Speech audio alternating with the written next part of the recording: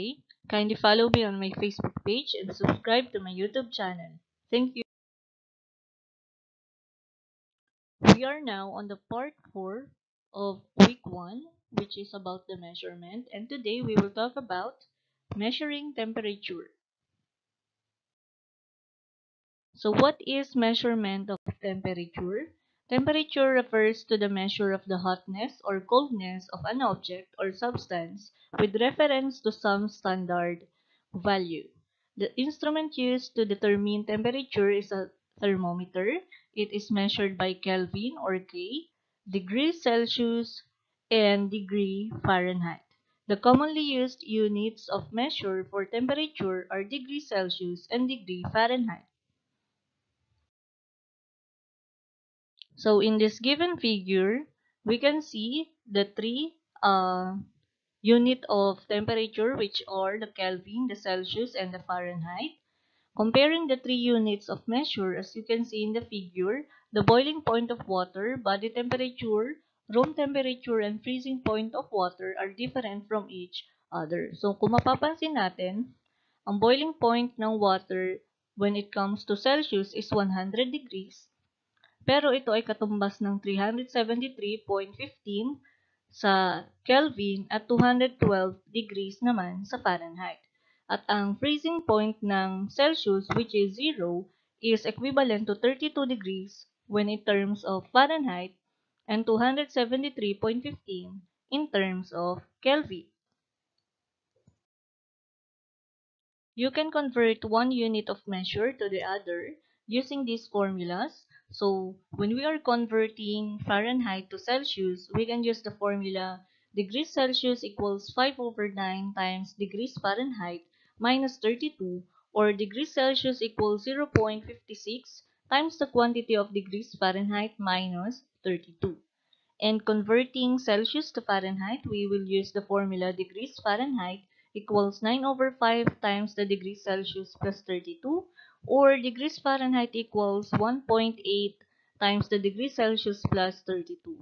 And when we are solving the Celsius to Kelvin, we will use the formula K equals degrees Celsius plus 273. So let's now have the examples. Convert 35 degrees Celsius to Fahrenheit. So for us to convert the 35 degrees Celsius to Fahrenheit, we will use the formula Celsius to Fahrenheit. So we will use the second formula. So dun muna tayo sa merong fixed value, which is 9 over 5. So gamitin natin yung 9 over 5 degrees Celsius plus 32. Bago natin i-explain yung kapag decimal point naman yung given, which is 1.8.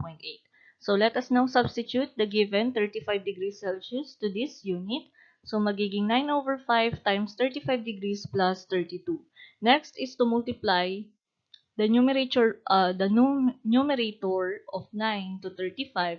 So this will become 315 degrees over 5 plus 32.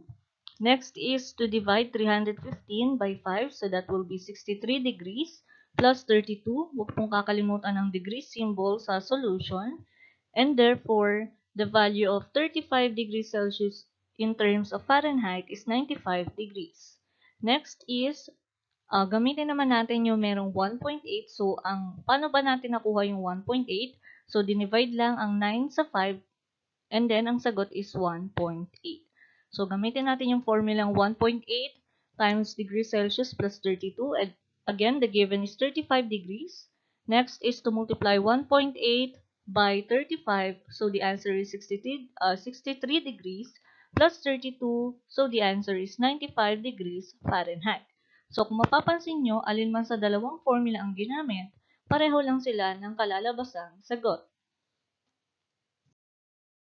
Another example, convert 79 degrees Fahrenheit to Celsius. So, the given is Fahrenheit and we need to convert it into Celsius. So, we will use the first formula. So, doon muna tayo sa 5 over 9. So, we have the formula 5 over 9 times the quantity of degrees Fahrenheit minus 32.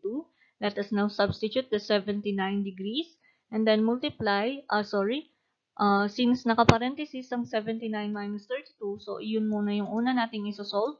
Bring down 5 over 9 times 47 degrees. Next is to multiply 5 over 9 by 47 degrees. Therefore, the final answer is 26.1 vinculum degrees Celsius. Again, ang guhit na makikita nyo o yung number na may guhit sa taas, iyon yung tinatawag na vinculum. Ano ba yung vinculum? So, nire-represent nito ang number na kung saan nauulit yung 1. Halimbawa, 26.11111. So, sa halip na isulat natin yung maraming 1, naglagay na lang tayo ng vinculum sa taas ng 1. Next is to use the 0.56. Again, substitute the 79 degrees. And then, isubtract muna ang 79 sa 32, kaya naging 47. And then, multiply 0.56 by 47. So, the final answer is 26.32 degrees Celsius. So, bakit magkaiba yung sagot na ginamit natin ay 0.56 at ang 5 over 9? Ito ay dahil kapag dinivide natin ang 5 over 9, ang sagot is 0.55555 and so on, or yung may vinculum. So, kapag hindi natatapos o terminate o non-terminating ang decimal, ibig sabihin magkakaiba sila sa decimal numbers. Additional example, convert 21 degrees Celsius to Kelvin. So let us use the third formula, which is Celsius to Kelvin. So again, ang formula ng Kelvin, or for us to find the Kelvin, is degrees Celsius plus 273. Next is to substitute the given, which is 21 degrees, to the unit. So magiging 21 degrees plus 273. Therefore, 21 degrees Celsius is equivalent to 294 Kelvin. Okay, let us now apply how to measure temperature using the word problem.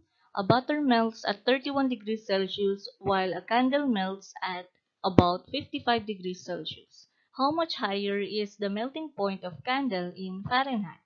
So for the solution, find how much higher the melting point of candle than butter. So dito, para bago natin i-compute sa isa pang unit, which is yung Fahrenheit, alamin muna natin gaano ba kataas ang melting point ng candle sa butter. So isusubtract natin yung 55 degrees Celsius sa 31 degrees Celsius. So the answer is 24 degrees Celsius.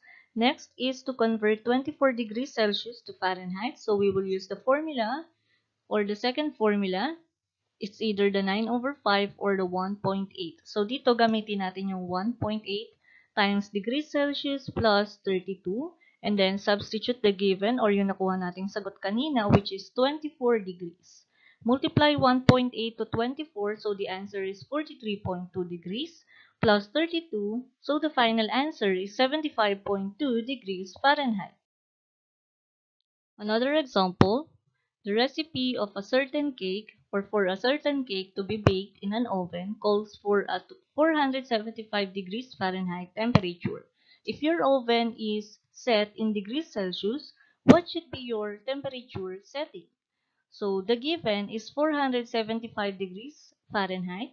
And then, i-convert natin sa Celsius. So, let us use the first formula. Again, it's either the 5 over 9 or the 0.56.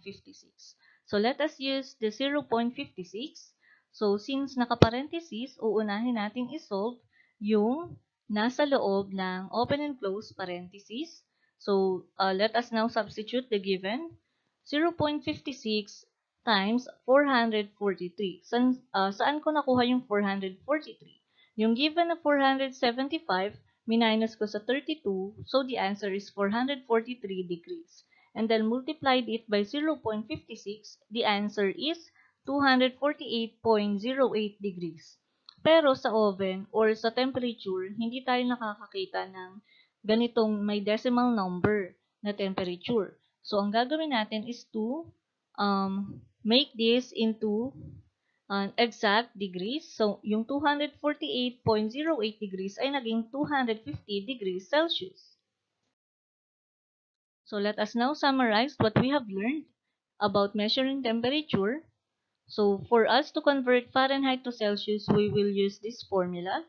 Converting Celsius to Fahrenheit is this formula. Again, it's either 9 over 5 or 1.8. Ganon din sa 5 over 9 or 0.56. And for calculating calculating or converting Celsius to Kelvin, we will use this formula. Thank you for watching. If you have questions or suggestions, feel free to comment below. Enjoy learning mathematics. God bless us all.